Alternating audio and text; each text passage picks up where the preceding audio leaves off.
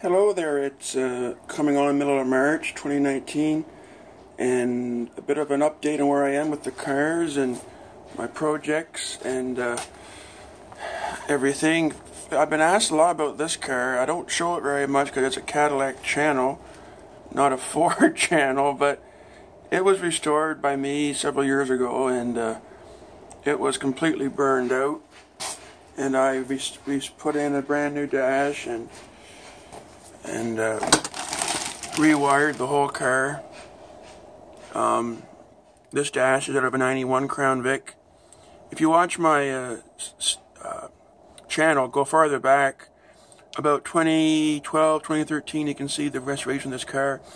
My dad bought it brand new 29 years ago and it burned out. And long story short, their insurance company refused to help me, and so I said I'll do it myself, and I did. I rewired the car, put a new dash in it, new floors, new body mounts, and back on the road and fully certified. So don't ever say no to me, I guess, because I can make sure that you're wrong. So happy that I proved them wrong, that the car was restorable and was put back on the road, and I keep it nice for my father's memory, not just don't drive it very much. You know, it's a nice car, I love it, but I'm not a big Ford guy, but it's my dad's car, so I keep her nice for him. Either way, this is the Crown Vic. Another question was about this engine. I bought it last summer, and then right after I bought it, I bought the 60 Bel Air, and that took all my time. And I hope you guys can see this. You probably can't. Maybe you can. I'm trying to go a bit closer. There. 6'3". I had a character. I call him a character because I'm being polite. Said, that's a 429. No. You know, real be ignorant character. And on YouTube. And I said to him, okay, Pally, I'll show you who's right.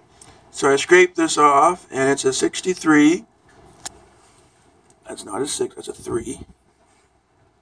63 390, because the only engine they had in 63 was a 390.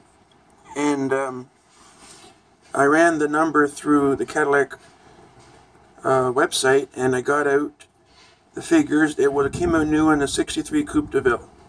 So there you go. So I call these people, you know, keyboard warriors. They act all strong and mighty and belligerent behind a screen, but face to face, they fold like a wet Kleenex. So I was correct. I know what I'm talking about.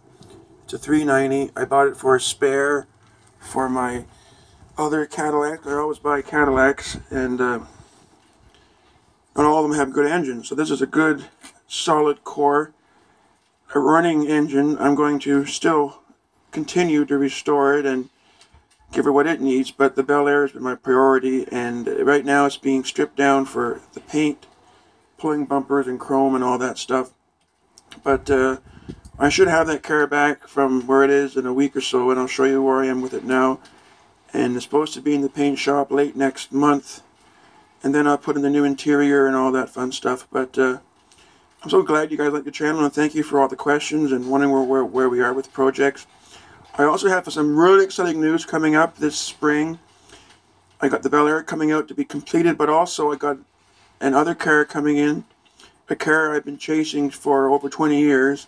I finally got it, and it's a huge story, a huge deal, and I think you're going to like it. It's a bit of a teaser, but wait and see, and you'll love this car, because I've been looking at this car for a long time, and I finally was able to arrange a deal to bring her home. So once the snow's gone, it's snowing right now, I'll bring her back and I'll show it to you, and it's a real sweetheart. It's a keeper car too. So thank you for watching, and have a great day.